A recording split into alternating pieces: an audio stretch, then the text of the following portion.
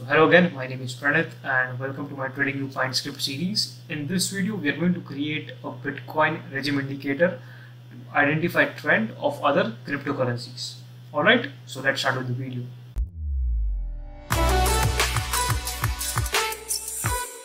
As we know that Bitcoin has some correlated currencies which are Cardano, XRP, Litecoin and Ethereum and many more. But we're going to take these 4 coins for an example, and that is the reason I'm going to create the BTC regime indicator and try to determine or identify trend with this Bitcoin regime indicator in those 4 cryptocurrencies. Alright, so now let's start. Let's start with the coding part. So we're going to create a simple regime indicator. So it is like BTC regime indicator. So the first thing, as always, we create input controls.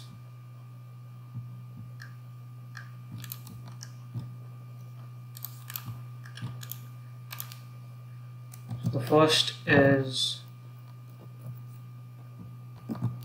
input dot int title is equals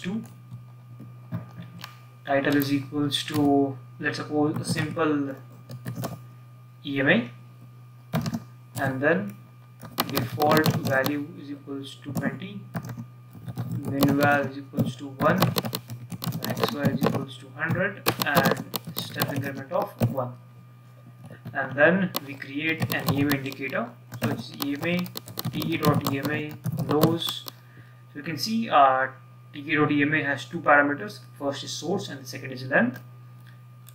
So source, and then I forgot to create the assignment variable. So EMA length is equals to, and then EMA length, and then we use a multiple time frame function which is called as request.security. So what are we going to do basically is take the Bitcoin prices and then calculate EMA on it. So BTC is equals to request dot security, and then symbol will be BTC US it will be Binance, and then BTC USDT, and then we have the time frame, right? Yeah, so time frame will be, let's suppose 60 minutes, which is equal to 1 hour. And then the expression, so the expression will be EMA. Alright, so I'm just going to check if we have done everything right. Just plot BTC and then keep the overlay as true, save, and then add it to the chart. Go to 60 minutes. And we have the EMA over here. So it is basically a 20 period EMA, right? So 20 period EMA.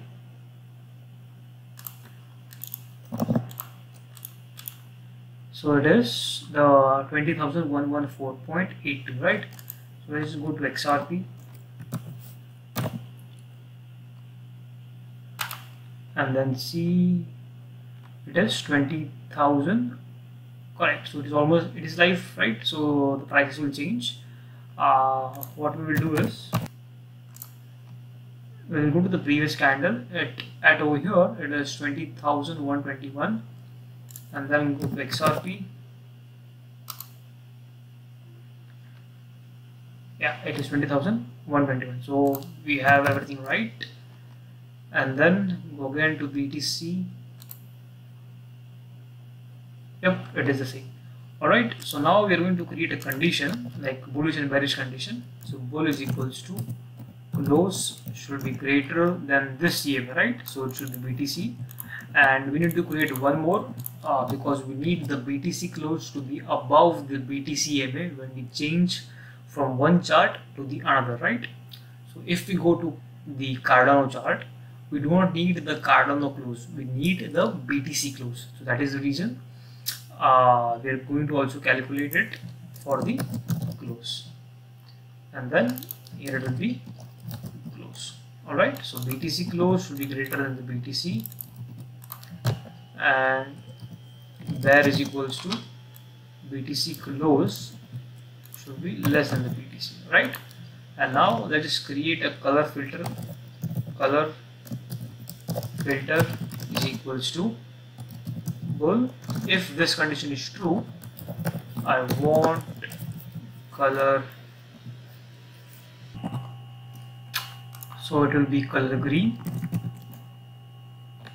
and then the transparency I'm going to keep it as 50, and then there is bear. If this condition is true, I want the color to be red and transparency as 50, and if nothing is true, I want the color to be gray.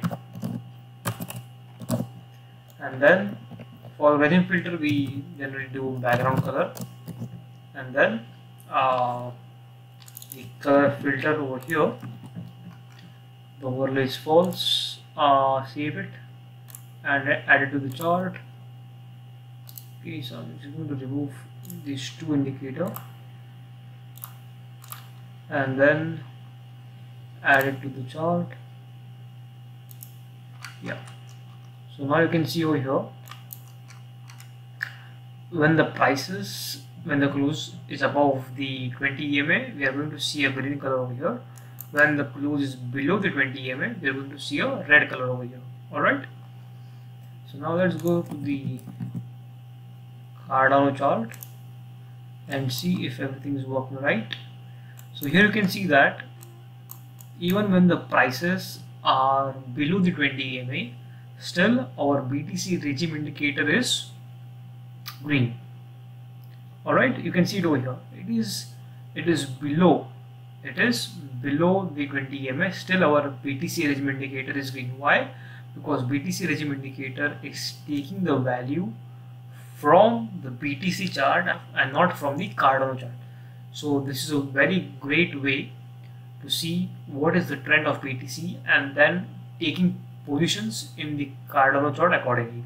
Not just Cardano, I just said there are 4 correlated currencies that goes well with crypto, which is the Cardano, XRP, Litecoin, as well as the Ethereum. Ethereum goes great with Bitcoin.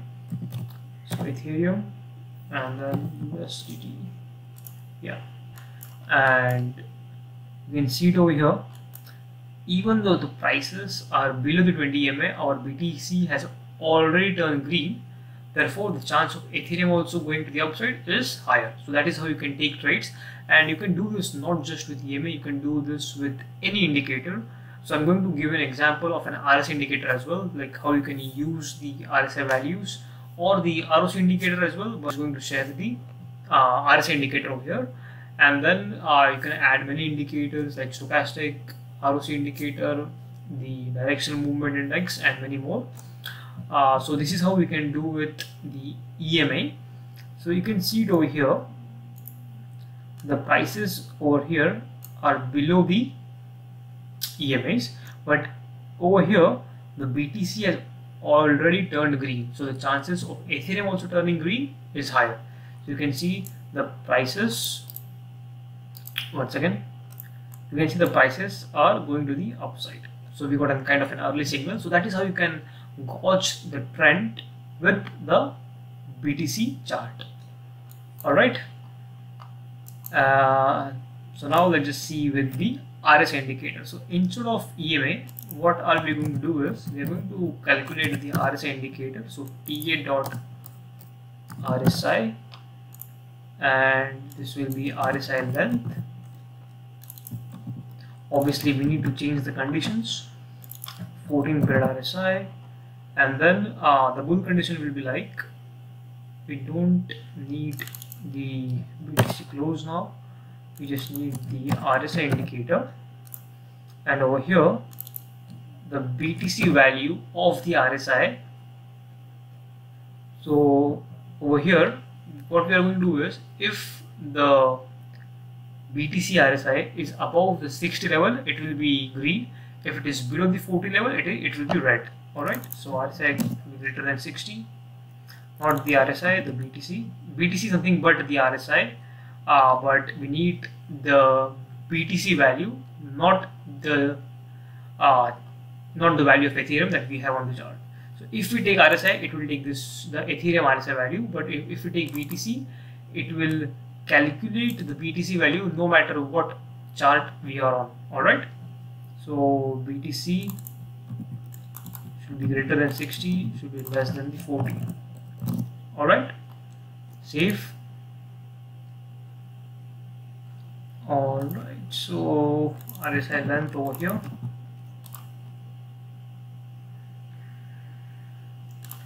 Yeah, so let's just go to BTC and just check if we have done everything right.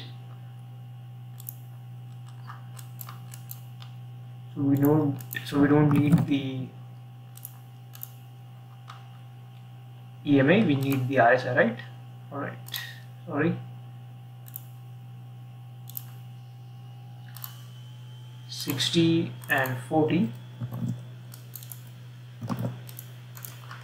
So you can see over here, when the RSI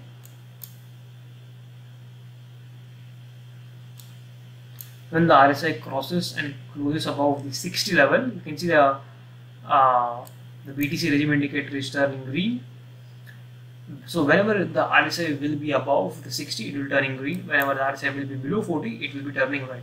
So obviously it is not a hard and fast rule that we have to keep 60 and 40 level. We can also keep the center value, which is the 50. But this is something that you have to do when I will share you the code. So check what works the best, what level works the best, what length works the best to gauge the trend when we compare BTC with other cryptocurrencies. Alright, so I'm just going to pull the Ethereum over here, and then the RSI value 60 and 40. So you can see the RSI value is below the 60, but still this is green, so everything is working right. And now you can see that when the BTC is turning green, this is also, the price is also rising to the upside. You can see we have red.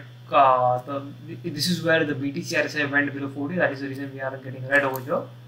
And when we are into a sideways market, it is turning green. So obviously that there is no hard and fast rule that we have to use the EMA or BTC. EMA is a very well indicator when we try to trade. So EMA works great, to be honest, than the RSI if we are trying to look where the prices are going. You can see it over here as well. It turned green and the prices are rising to the upside. So I will always choose EMA instead of RSI if I'm trying to gauge the trend. But it completely depends upon you what indicator that you want to use. Alright, so basically this is with the BTC Regime Indicator.